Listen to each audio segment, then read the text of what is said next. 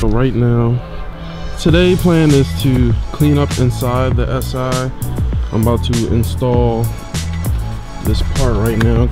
I got the Honda genuine box right here. Of course, you gotta unlock the car, dude.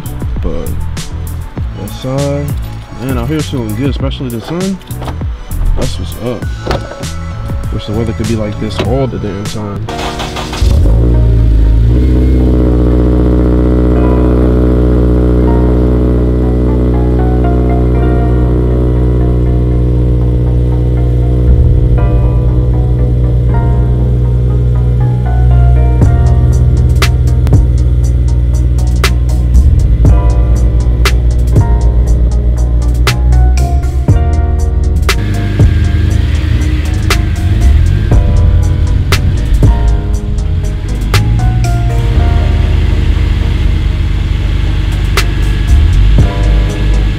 And as you can see, the edge of the mirror is fading away. So I bought a new mirror, and the mirror is right here in this box. If you guys want to know the part number, that's the number for the rear view mirror right there. So let's open her up. I believe I showed you guys, but I'm gonna do it again. OEM, guys.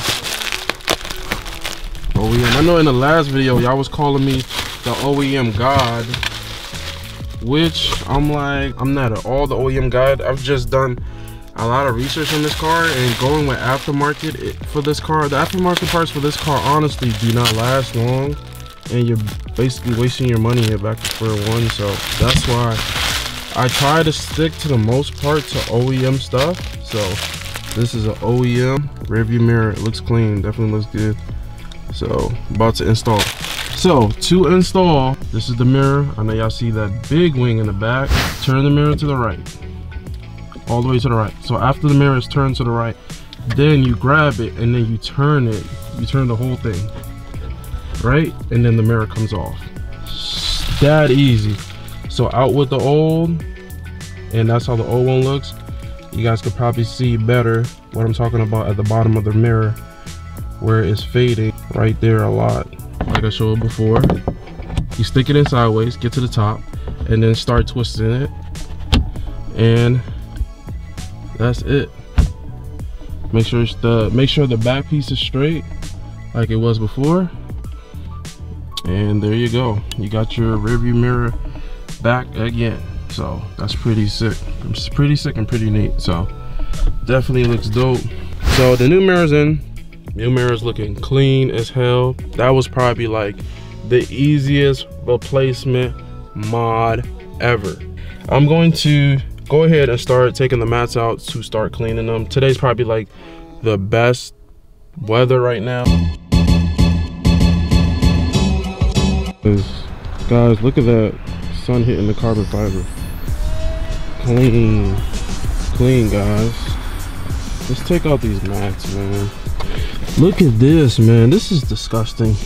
Definitely need to vacuum in here and clean these mats.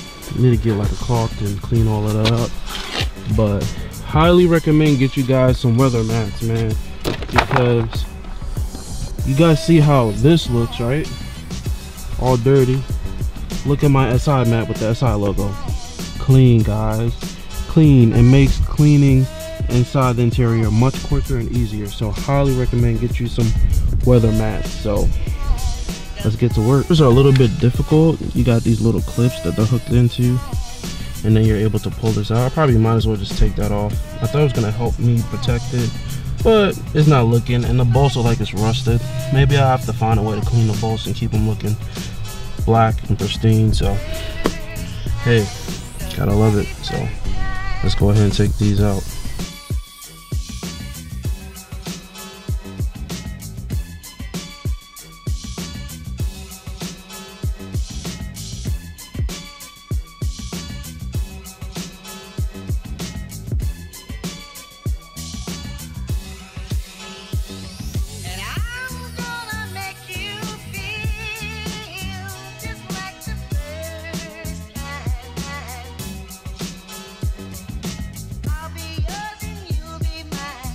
Guys, I highly recommend you get WeatherTech mats for any maker, because it took me 2 minutes to clean this. Now the next side. Save your time and energy, and my carpet looks fresh for how many years? 2011, 12, 13, 14, 15, 16, 17, 18, 7 years of this car.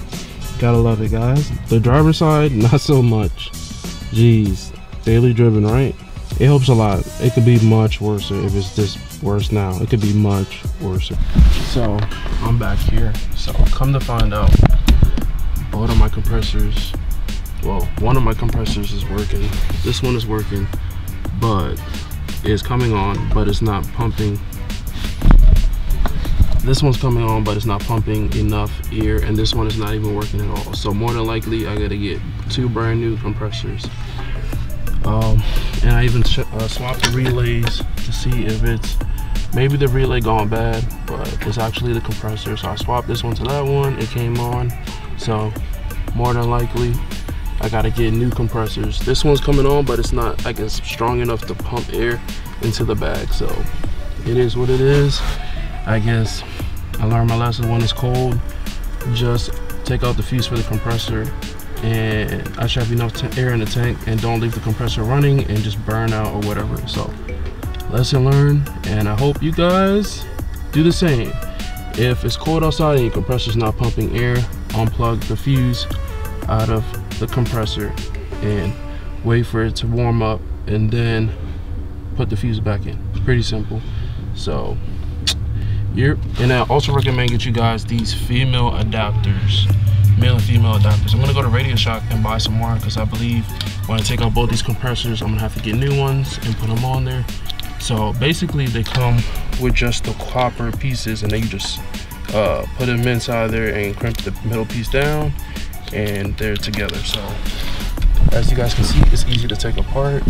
You just pull them apart and they come apart. So they just come apart like this, and that's it. It looks like that. These 2 pieces look like this, and you just plug them in. I'm gonna go to Radio Shack and buy some of these later today. So new compressors on the way, new videos on the way, more content. Come to find out, guys, I was about to leave to head to Radio Shack, and come to find out that with all the Radio Shacks and around me in Maryland is permanently closed. So I guess rest in peace to Radio Shack. What's up, guys? So before I left the house, because I was gonna go to the store and buy some of those little connections for my compressors, so I officially ordered my 2 new compressors, because my compressors are dead or burnt out or something's wrong with them. So I'm just gonna buy 2 new compressors. It's actually cheaper to buy 2 compressors, so that's what's up. So I decided to just cop 2 compressors, and I was gonna go out and go buy these. Let me show you guys. So these are actually called fully insulated crimp-on quick disconnects, and I don't know why, but it's always like a pain in the butt to try to find these. And like I told you guys, Radio Shack is actually I guess all the Radio Shacks in my area is permanently closed, so there is, I guess, no more Radio Shack. Rest in peace. But these are it right here, if I can get it to focus. So they're fully insulated quick disconnects, and they look like this. Definitely worth it. So I actually, which I found out when I went back to the garage, I guess balled out and just bought like a bunch of them. So I bought like 4 or 5 packs of these, so I got a bunch of them still.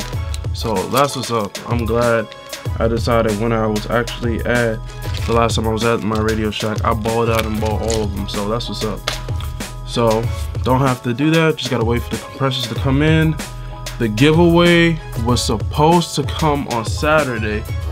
I just checked, the giveaway is gonna be on Tuesday. And then I found out that it's actually gonna be snowing on Tuesday, after I just cleaned my car underneath the wheel well and everything. It's gonna be snowing on Tuesday. If you guys like this video, definitely smash the like button, and tomorrow there will be another video every single day at 12 p.m. I'm getting back on it, back on track, going to make it happen. If there's anything that you guys want to achieve, if there's a goal or anything, find your inner drive and go after it every single day. Peace.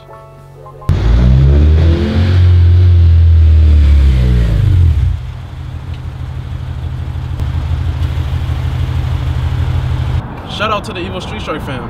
Definitely smash the subscribe button on the left here, and also hit the notification bell to be notified of new videos. Click the link right here below of the latest video that's out right now.